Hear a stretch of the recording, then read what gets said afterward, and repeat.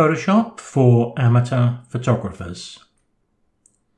Is that a group of videos that amateurs would find useful and appealing? Where do we start on a project like that? And why do we choose Photoshop as our image editor? Well, the truth is we don't have to choose Photoshop. There are very many others around, but Photoshop is where my expertise lies. But remember, image editing is rather like driving a car. Your driving technique is much the same for any make of car you drive. It's very much the same with image editing. All image editors have much the same capabilities. It's not the software that determines what editing your image needs. It's the image itself, the exposure, lighting conditions, the content, etc. Photoshop and Lightroom are part of Adobe's Creative Cloud. Creative Cloud is like a portal, and from there we can pay and download the software we want from Adobe's extensive portfolio. From within the Creative Cloud app, we join a monthly subscription and the software can be downloaded and installed on our computer. Amateur photographers, particularly those who join camera clubs, are mostly using Photoshop and Lightroom. And as they are both from the same creator, they have a great many similarities in their use. And they all come to us as a photographer's package. Why have I called this series Photoshop for Amateur Photographers?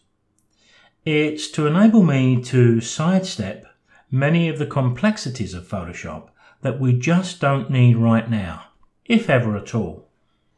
Now, the idea here is to make our introduction into the software as practical and as agreeable as possible.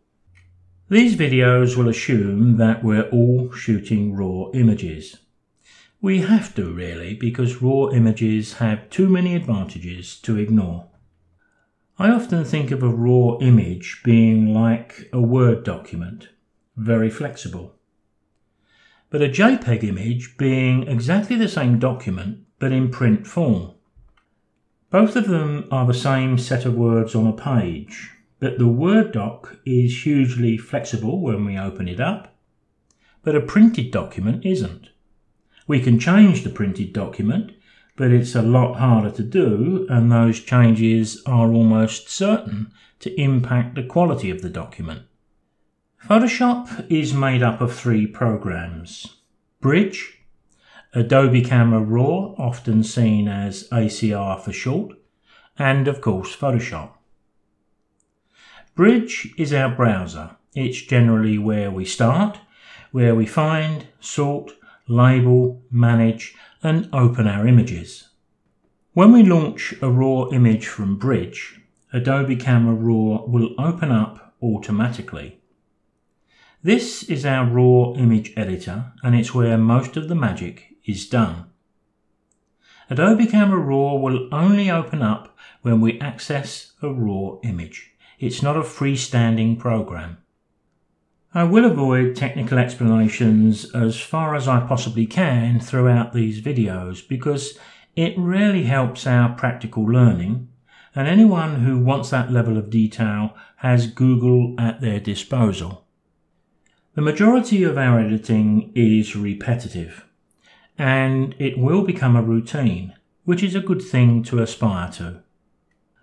Learning anything in life, particularly Photoshop, is best done little and often. Cramming large amounts of information is rarely any help. My role in these videos is to introduce as much information as I think we need at any one stage. But I don't know my listeners as individuals.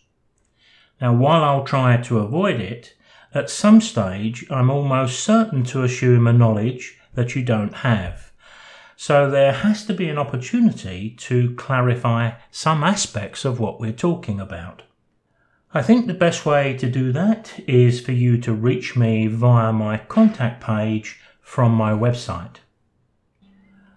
I was recently talking to a few amateur photographers who were struggling quite a bit with the basics of image editing. I discovered that they were even unsure what Creative Cloud was and how they could go about getting Photoshop or Lightroom onto their computer. This conversation was what gave me the idea to consider these short videos. Google Adobe Creative Cloud and you'll find this page. It may vary slightly from country to country. If you click Buy Now or Here, Your Creative Cloud, you'll see the photography package. Now on my computer it's picking up that I'm already a paid up member, so it's not taking me instantly to the page that you may see. But it is a straightforward online purchase. But at some stage you will have to download the Creative Cloud app, and your purchase photography plan software can then be downloaded and installed from within Creative Cloud. Here's the icon here. Now my experience of this is very simple. Just click Install of Photoshop and walk away from your computer for a few minutes. On return, your software will be fully installed and you can select the next, Bridge for example. Here Photoshop is not giving me an install button because of course it's recognizing that I'm already a member and my version of Photoshop is not only installed but fully up to date, as you can see shown in the middle of the screen. So if short focused videos of this nature appeal to you, why not subscribe to my YouTube channel, hit the notification bell, and YouTube will tell you whenever I post a new video. Oh yes, and a bit of feedback is always nice to get, especially ideas on what you want to see. I'll see you in video 2.